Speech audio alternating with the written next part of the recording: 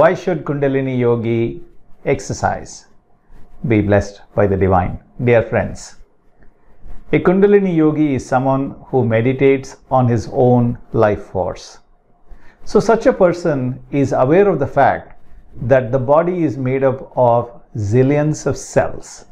For instance, the brain has about 8.6 billion neurons, they say. And the whole body, if you look at the heart, the lungs, if you look at the stomach, if you look at the hands, and if you look at any organ in the body, is made up of millions of cells. Now, each cell attracts what it needs, digests the food, stores the food, and absorbs the nutrition, eliminates the waste. And this is done by this invisible magnetic force called as the biomagnetic force.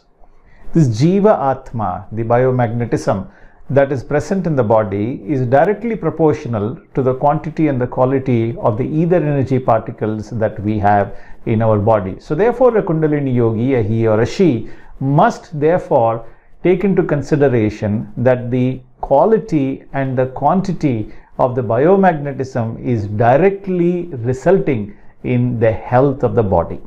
Now, if the body's health is good and if it is harmonious with that of the life force, then the person can live harmoniously with the soul and therefore live long, live without pain, live without diseases, and live as long as one wishes to live in this planet, in order to achieve two very important aspects of a Kundalini Yoga.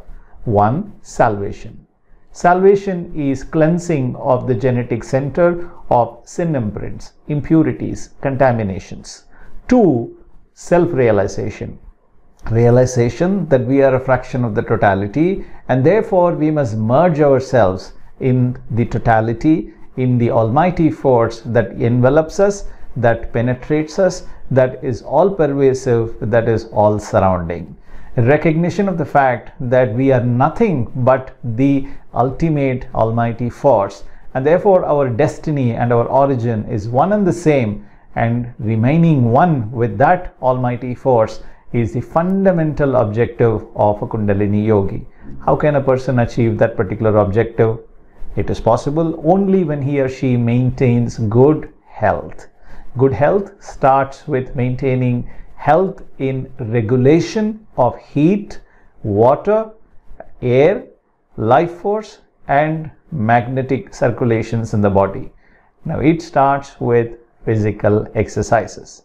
Our Guru Sri Vethathiri Maharishi designed a simple set of simplified physical exercises, of which I will provide a link below the description of this particular video, so that you can go and take a look at how these exercises are being done. These exercises were designed by our Guru Sri Vethathiri Maharishi in order to regulate the heat, blood and air circulation, therefore the life force and the magnetic circulation in every cell of the body.